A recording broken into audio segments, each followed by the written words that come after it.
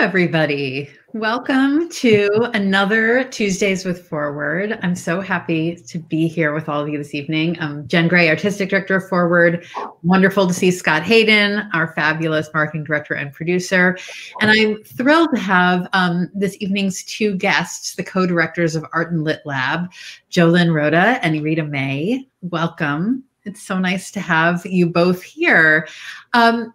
For those who are listening at home, I just want to remind you that if you're listening live, you can leave comments or questions in the chat on YouTube or on Facebook. Scott will make sure we see those.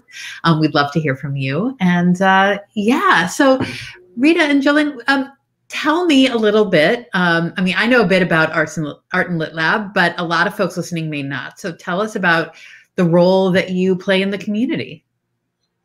Well, thanks so much for having us, Jen. This is really exciting to have this opportunity to share a little bit about our story and what we've been doing here in Madison. So we've been around for almost 5 years now, and we started in a little space on Winnebago Street. Really just very grassroots, all volunteer run. And, our mission is to support the visual, literary, and performing arts all together, and also arts education, and try to make it more accessible to the community. And so we just sort of burst out with a whole bunch of programs, and that, they were, thankfully embraced by the community. So we've been growing very quickly and holding in normal times, over 200 events per year, as well as year-round arts education. And, we're extremely excited to have been able to move into a new space this year that's going to allow us to continue to grow and bring more art to more community members. Yeah. So we'll get into COVID in a moment, but 2020 is a really big year for your organization. Tell us more about this new building and some of the broader impact that you planned around it. Rita May, do you want to take that one? Okay. Yeah, it's been a crazy year, but we are so excited to move into our new space at 111 South Livingston Street, because we were in this very small, about 2,000 square foot space that wasn't very accessible, didn't have parking. And so we were starting to joke, with 200 events a year, our job was mainly moving chairs. It was like putting the chairs down, putting the chairs up. So now we have a space where the arts can kind of intersect and interact. But there's also a space that's our downstairs.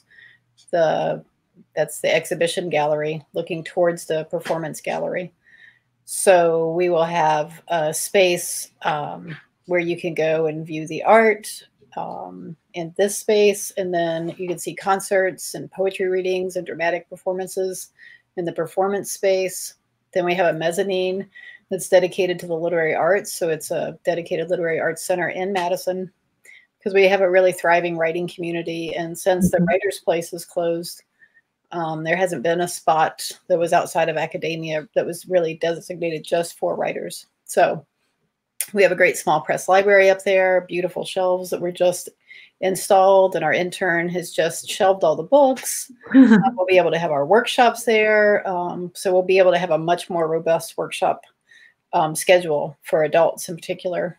And then we have the education studio and artist studios on the 3rd floor. And that's really exciting. I feel like the kids kind of get the penthouse suite of the building. It's just a beautiful, gorgeous, large, open, sunny space.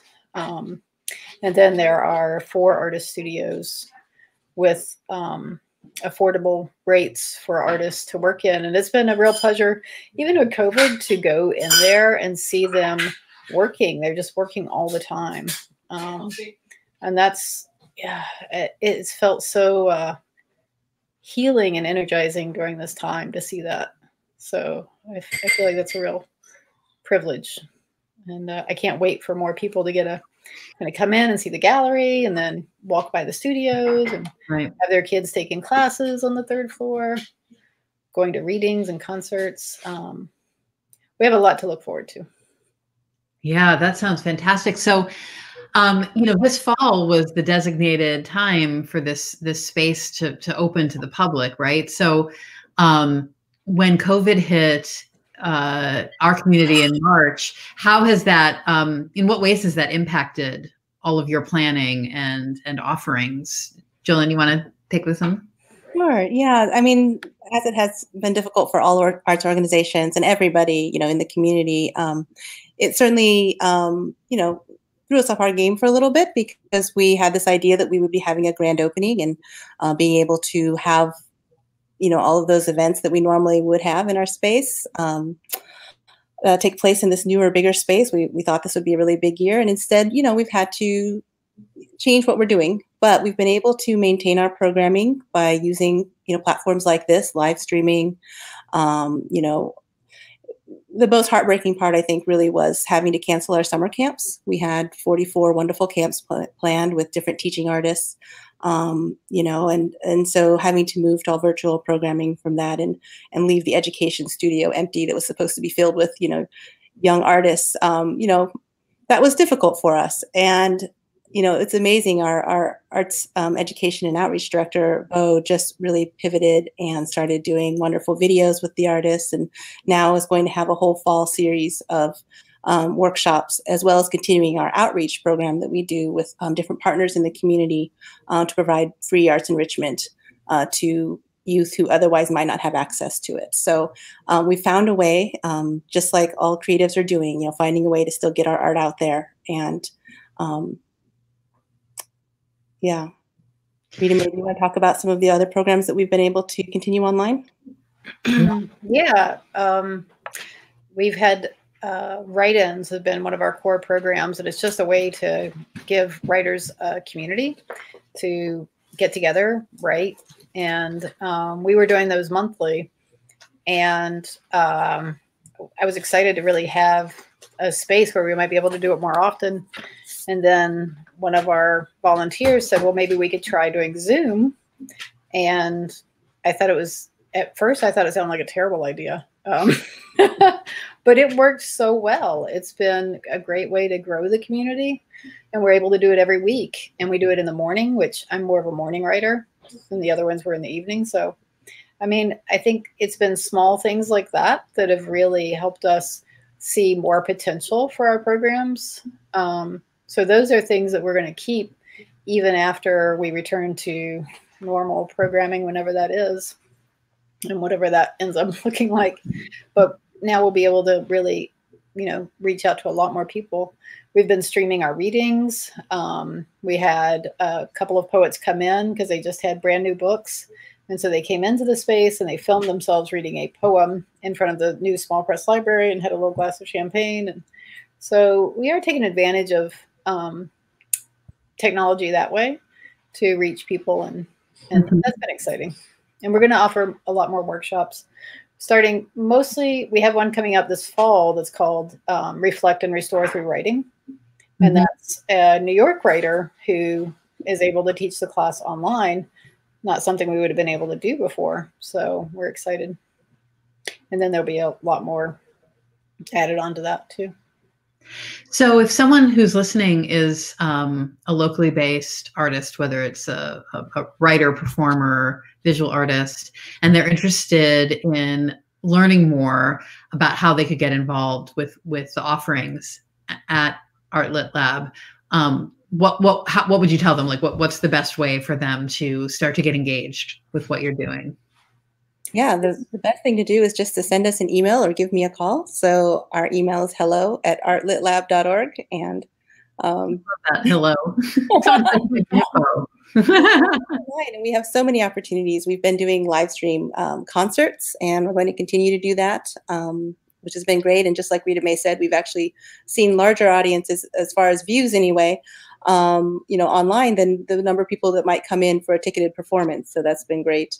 And we're going to be having, our transition to things like we had to cancel the Isthmus Jazz Fest and we had to cancel our Strollin' Outdoor Jazz Series, but instead we'll be doing more live streams again and a live stream version of Strollin' Middleton. And, the exhibition series is continuing, now that we've opened our galleries. So there's opportunities for artists who want to show, so to submit proposals for exhibitions.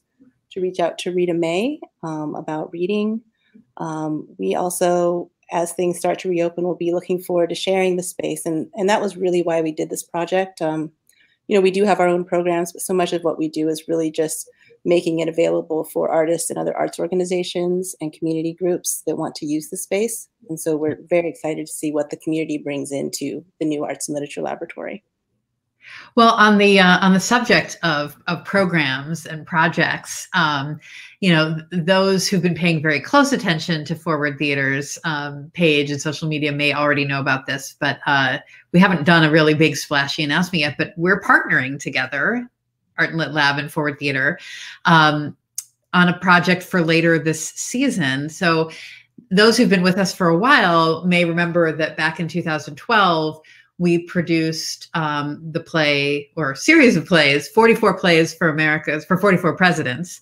And as part of that, or in conjunction with that, we helped put together a really cool art exhibit where we worked with over 44 local visual artists for that one, who all got together, and each of them drew a president's name out of a hat and went and created a piece of visual art inspired by that president or that presidency. And that exhibition hung in the Playhouse Gallery for, I think, 2 months in the fall of 2012. And then it went and hung in the then Sundance Theater Gallery for a couple of months through Inauguration Day in January of 2013. And so when we decided a while back that we were going to be one of the world premiere sites for the new play, 45 Plays for America's First Ladies, we definitely wanted to do that again, because that exhibition was so cool and so interesting, really just an exciting companion piece to the production. And when we started thinking about in what ways we might like to shift around or adapt the way that exhibit was put together last time, you came up as a perfect partner. Because of your ties to artists throughout the community. And the submission window, or the submit your interest window, is currently open through October 1st. And it's been brought in to include writers and poets, as well as visual artists in different media. So we're really excited about it. I mean, obviously, like everything else in the arts, this is yet another thing that has adapted somewhat to COVID. The production originally was going to be running this November, and we were going to be announcing this exhibition at the beginning of the summer for people to submit to have it up this fall. And obviously we knew pretty early on that that was going to have to change. We've now moved the production to next May. So we've moved the exhibition to the spring as well. So that gave us a little more time, which is great. But we're really looking for folks to submit. So Jolynne, you guys are going to kind of be organizing the artists who are participating in this. Do you want to tell folks a little more about how that's going to work? Yeah, I mean, we're hoping that so many artists from all across Wisconsin will participate in this. So please fill out the submission form. It's a very simple form. We really scaled it back to make it easy to do. We would just really want different media to be represented. And as Jen also mentioned, we were so excited to add the literary arts this year, which seemed like the perfect fit since we're Arts and Literature Laboratory. Yeah. And so we love doing projects that bring visual and literary artists together. And, we even love for people to collaborate. They could be teams that do work together to take a poem and make a broadside or some other treatment of it that will be able to be exhibited in the show. So excited to see what creative solutions people come up to this challenge, And also, this is an amazing time to be doing this, right, in this election cycle. So I think that people will do some pretty amazing work. And so once we selected the work, we will do the same thing that you did in 2012. We will be assigning people randomly. I don't know if we'll literally have a hat. We could do that. That would be fun for people to then find out what surprise first lady they get to work with. So yes. Yeah, and I'm excited for a number of reasons. I mean, we did a partnership for a poetry exhibition with a different production we'd done a number of years ago, and so it's fun to combine that sort of corollary literary programming with the corollary visual arts programming that we've done in the past, all under one umbrella. And it really suits this particular piece very well because it's such an eclectic evening of theater. And who knows, with the production date bumped back to May, it might be 46 plays for America's First Ladies by then. We don't know. Very possible. So yeah, we're encouraging folks, if you're a visual or literary artist, or if you know someone who is, they can find that submission form on Forward's website on the 45 Plays for America's First Ladies page. And a couple other things that we're doing differently. We anticipate having the exhibition move to a few different locations, so that it'll have the widest possible exposure. We've also, thanks to the Madison Arts Commission, secured a little bit of funding so that we're able to give at least a modest stipend to every participating artist. We're seeking some additional funding, and if we secure that, we'll be able to increase that stipend even further. But we're really glad that it's not nothing. It could be a really fun thing. Fingers crossed that people are able to go back to the theater to see this play, go back to galleries to observe all the works of art. But one way or another, we will make them accessible to everybody. I think we've all shown our ability to pivot in these very unusual times. So as you think about, let's not even think about the fall of 2020 anymore. I think many of us kind of want to fast forward a few months at least. But as you're thinking about 2021, what are some of the things that you're really looking forward to in terms of your organization? Rita Mae, do you want to jump in first? Before we jump past fall 2020 too much, we have our first annual Midwest Video Poetry Fest, which we're super excited about. Yeah, and it will be online. And so we're learning. We got over 1,600 submissions from all around the world. So we're still screening those, but those will be, we'll have 2 nights of screenings, November 19th and 20th, I believe. Check our website. And so we've gotten some wonderful work and super excited to see those genres come together. We've had some great work from Wisconsin and Italy, Africa, all over the place. So that's going to be exciting. And we're looking forward next year to that being in person. So, and learning from that. And then we have, just going back to our reading series. It's been wonderful having them streamed, but you really do miss that feeling of being in the room with the poet and the conversations that can take place afterwards. So we have that and our increased workshops, and just being in that space and expanding our small press library. There's just, like I said, so much to look forward to next year. Jolynne, what am I missing? There's all the exhibits. It's all of that. We're just really looking forward to, I know things will never be exactly the same. Everything's always changing. And there are things about this that I think are going to make it better for us in the future, like continuing to realize that we can use technology to make our programs accessible for people who maybe couldn't get there because of transportation issues, or mobility issues, things like that. So there are good things that will come out of this, but bringing people together, again, that's definitely the heart of it. We created this space as a community art center.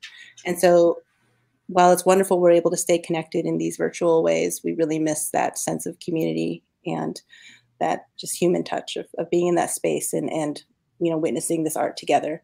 So I think that's definitely what we're looking forward to. Yes, all of that, making art together and in communion together is something I think we're all missing pretty keenly right now. But you're right, also to focus on the ways that things will change for the better because of what we're learning.